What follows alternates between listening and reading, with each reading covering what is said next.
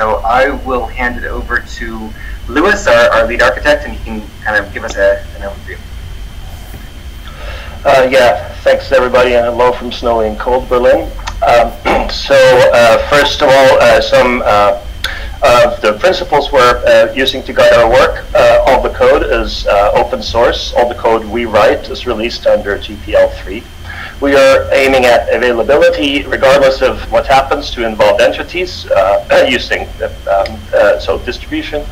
We are aiming at anybody could add resources to the network permissionlessly. We seek that implementers can replace and recombine components as they see fit. We wish to push processing and sense making of content on the network to the edges.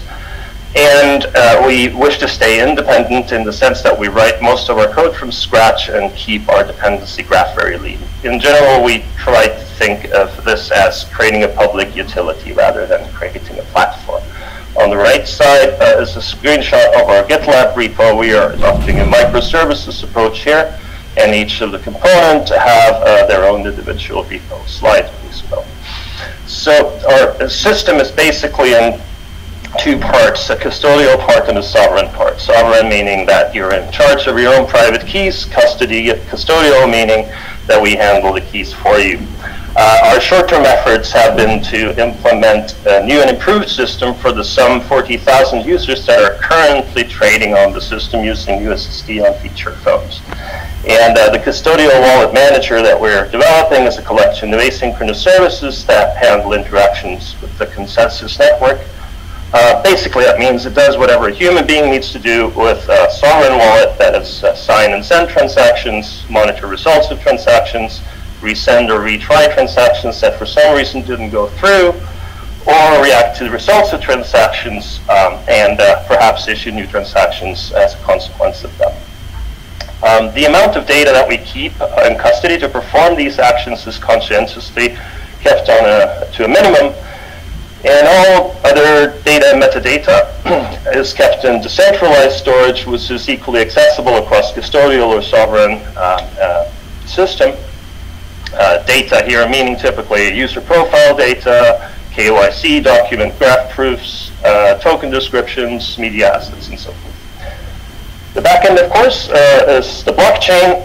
All that's needed to discover and connect to all the resources in the network is a single address on the blockchain.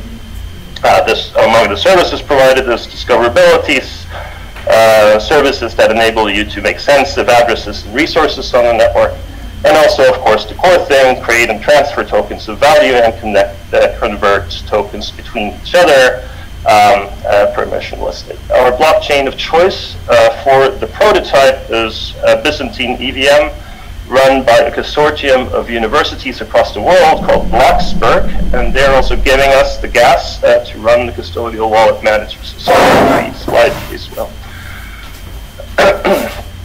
Some other key features that we're targeting in the work is for everyone to be able to build trust in the network and decide who to trust for information as well. We are targeting interoperability between consensus engines or even types, that meaning, for example, across Bitcoin and Ethereum, etc.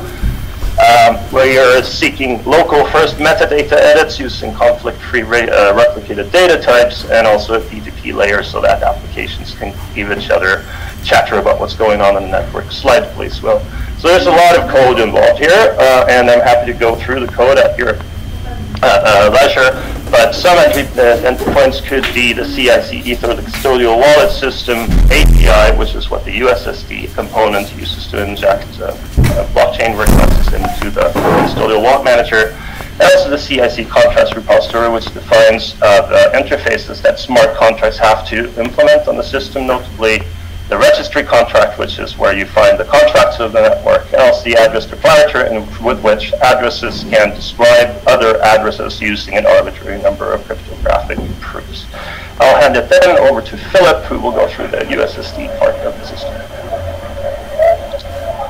Hi guys, my name is Philip, developer based in Nairobi. I'll be taking you through the CIC USSD component. And this part of the system essentially acts as an entry point for users to interact with the CIC platform. It structurally consists of three major parts. There is a server agent, which is a WSGI application that handles HTTP requests and essentially offers an avenue with which the USSD service provider can interact with us. Then we have a Synergy worker, which is essentially a task queue implementation that asynchronously executes work that will hand it over off of the HTTP request response lifecycle. And finally, we have a state machine, which maintains the set of states that describe the behavior of the USSD menu, depending on different inputs that it receives. Next slide, please. With the aforementioned USSD menus, users can perform different actions. Essentially, this can be broken down into sending tokens and managing their accounts. The menu offers them the ability to perform actions such as managing their pins, requesting mini statements for transactions, changing the language they prefer to see the menu in, among others. Next slide, please.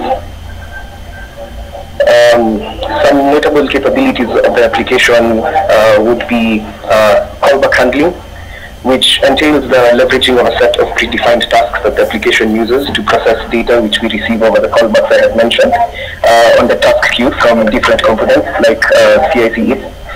This is essential for operations such as account creation, where callback data is used to tie account blockchain addresses to phone numbers, making it possible for users to access the blockchain over USSD. Another key feature would be event notification. The CIC USSD component is able to issue users with notifications on events that happen on the platform and also on the blockchain, for instance, reception of funds into the account. We achieve this by creating notification tasks and the respective task queues over an API interface. And the really cool thing about this implementation is that it's super pluggable, and we can send notifications over any chat gateway supported by the notifier component. And finally, we have some optimizations we've done. Now, USSD sessions have relatively short lifespans of about 180 seconds for Kenyan telcos, and timeouts are fairly common. They could occur for if the system registers idle times as low as 30 seconds. This can be a problem for systems such as ours, which are communicating with the USSD service provider over HTTP. So to get around this, we implemented a session management strategy where USSD sessions are cached in memory for high availability, and subsequently we asynchronously persist them to disk when the round trip to the USSD service provider is completed. Thank you for your time. Pass it on to Spencer. Hey, I'm Spencer, a developer based in Nairobi. So I'll be taking you through the CIC admin dashboard. This is the administration web app that enables the staff or humanitarian teams to be able to interact with the user activity and also to provide user support to users whenever they experience any issues. Next slide. So we have a number of components in the CIC administration dashboard. This includes the dashboard, which is the data visualization that provides information coming directly from the blockchain network. Then we also have the accounts component.